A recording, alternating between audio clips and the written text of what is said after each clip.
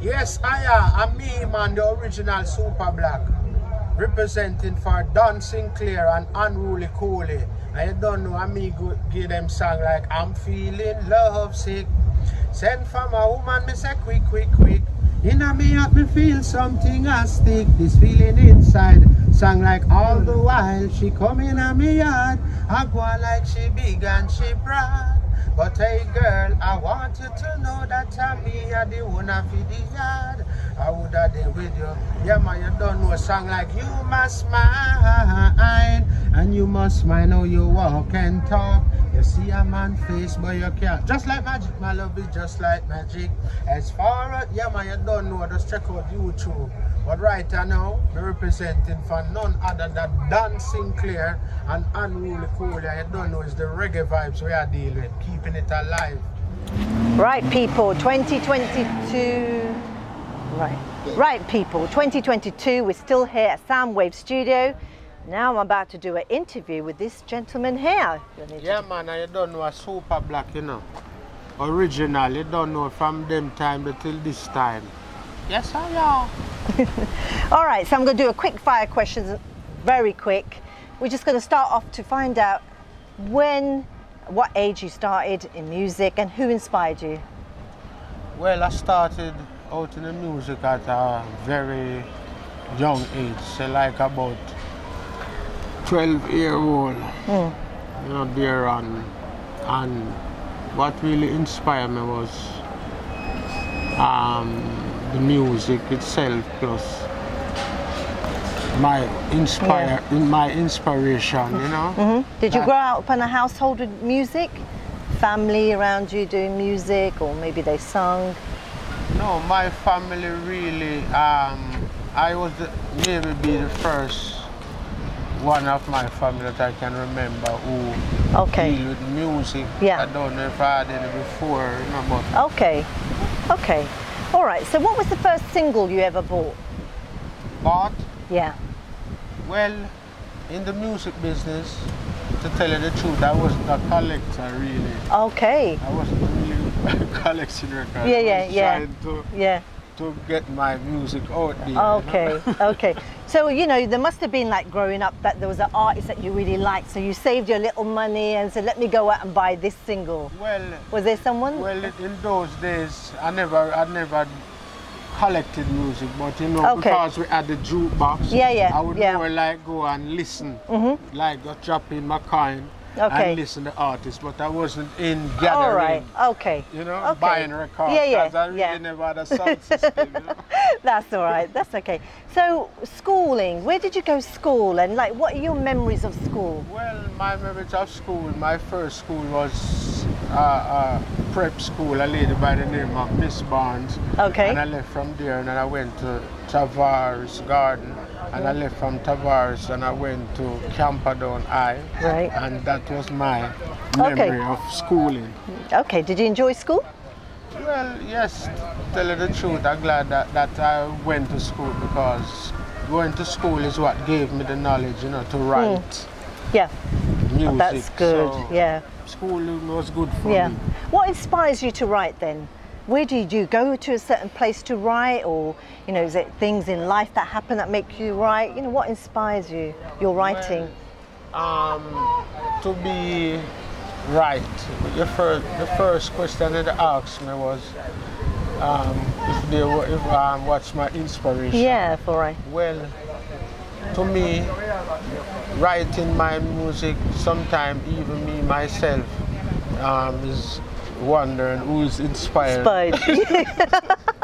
Because you know when you're in the music, there's a lot of things, so there's a lot of ideas you know, you get from everyday life, and you might have your personal ideas, but you know, I think the inspiration is really, you know, a mystery, you know, because you might be just walking down the road and then the idea coming in. So inspiration is really like a mystery to me, you know? Yeah, no, that's good, that's good. Okay, so what album at the moment are you really enjoying? Well, at the moment, what album I'm enjoying?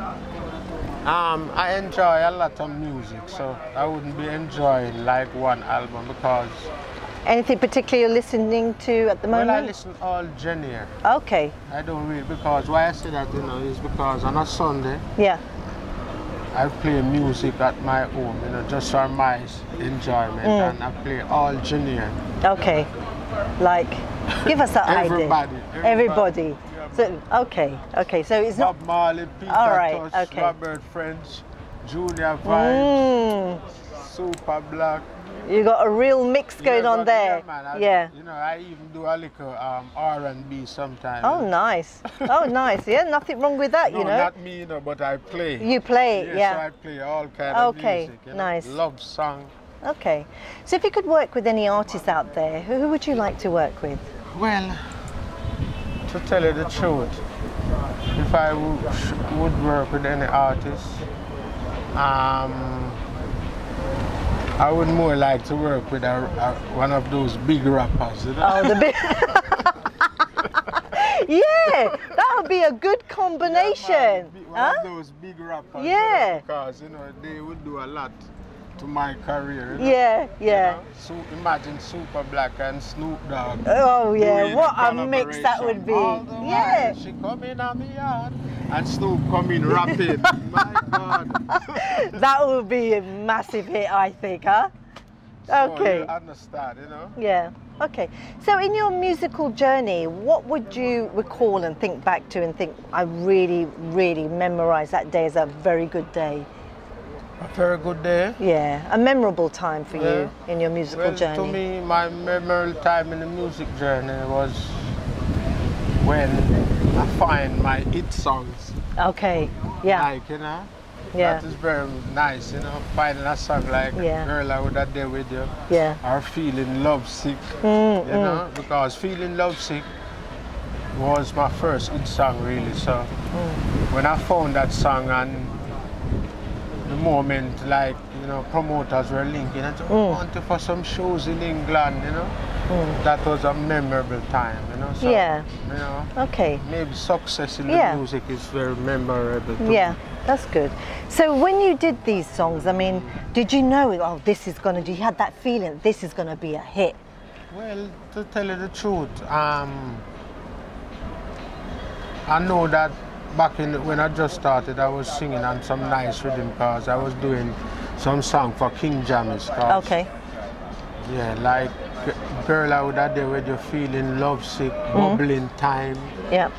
Rambo, me Rambo, all I do, you know, so, you know, Jammy's and Steely was playing the rhythm, so I know that a combination of a Steely and Clevie with a King Jammy's Bobby Digital as the mixer, that something massive is, you know, in the making. Okay, okay. All right, so if you had the power, you was a man in the top somewhere in the music industry, what 3 changes would you make, or what would you do different? What would you do? If I was a top man, yeah. So you was a guy at the top there, you got all the power, you make all the calls. So what would I do? What would you do? In the music? Yeah, yeah. Oh. Would you make any changes, you know? You have to be specific, like changes from what really, like what is going on. What is going on? Yeah, lyrics. yeah, anything, anything. Well, to tell you the truth, Studio One, music is in a class by himself. Music of the 80s in a class by themselves. Yeah. So this generation of musicians, them have to be careful because the type of rhythms and the type of lyrics that they are sending out. Yeah. They have to be careful not to know that in the future these songs that they are producing will be a lasting memory. Yeah. Like A Girl I Would Have Day With You, Rambo me Rambo. So they have to be careful, you know. Yeah. But we have to all understand that our generation is different from this one. Right. So That's this generation is giving us now their type of music. But that's right. if I should make a change, I would just try to tell them to come with more cultural lyrics and, you know, stay on the positive side. Yeah, more conscious, yeah. Yeah. Conscious, yeah. Because they must all remember that, you know, we have kids growing That's up right, and children live what That's they learn. right, yeah. So if we Yeah. produce certain things that the kids are going to be influenced by, it can spoil Yeah. things, you know, Okay. for them also. Yeah. Okay, that's good. So, if you wasn't doing music, what do you think you'd be doing professionally? Well, if I wasn't doing music professionally, what I would be doing is a brain buster, really, because Do you have a never hobby or I passion in something else, maybe? No, from the day I was born, is music. it's just Wow. singing. And Okay. before I made a name, I was doing like an ordinary job or something, you know, Yeah. like working somewhere. But Okay. since I got the break, Yep. it's just music all the way. Okay. Okay. So, final question: what can the people out there expect from you in the future? Well, the people them can expect a lot of things from Super Black in the future. I should, you know, check out the stuff that I'm putting out now, you know, because I have. So you're on YouTube? Yes, I have a new video now with a song named "The Whole World Is Changing." Everything is rearranging, and I also have another song. We have a set of songs new material. I also have an EP that I put out with about 7 songs. The name of the EP is Up Like 7. Up Like 7. So if people want to really check out that album, they can go on Spotify. Can I just ask, put up why? Up Like 7 Super Black. Why have you called it Up Like 7? Well, what is then? It's just an inspiration, you know. Some people say, some Rastaman say 7 through it then is a crooked. It's crooked, but them say the Almighty takes 6 days to build the earth and the rest on the 7th. Yeah. So the 7th is very important, but some people is saying through the 7th bend, you know, some the 7th bend, you know, so a crooked number that. Yeah. So them prefer say 11, up like 11. Up like 11, but to me 7 is not bad. So that's the name of the album, Up Like 7. Right. And I said already, it took 6 days to build the earth and rest on the 7th day. So All the right. 7th day is very. Okay. Check it out. So final thing from you. Yeah. What is your last message for myself, Unruly Cooley, and Don Sinclair for the works that we do? What is there? Keep on doing the good works and, you know, keep on promoting the music. So that is my word for you. Just, you know, keep the fire burning, the reggae fire burning. Yeah. Okay. All right. Thank you very much.